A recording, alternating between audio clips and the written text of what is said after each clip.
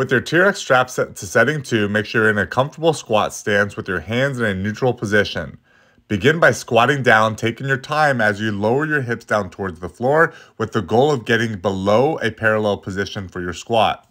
Hold that bottom position for a second or two before driving through your heels to return back to your starting position, making sure that your elbows end up underneath your shoulders. In the bottom position, your knees should be stacked on top of your ankles and your shoulders stacked on top of your hips as if you're sitting in a chair. Make sure your primary focus is to use your legs for the squats and your hands are there as an assistance and they are not the primary muscles being worked.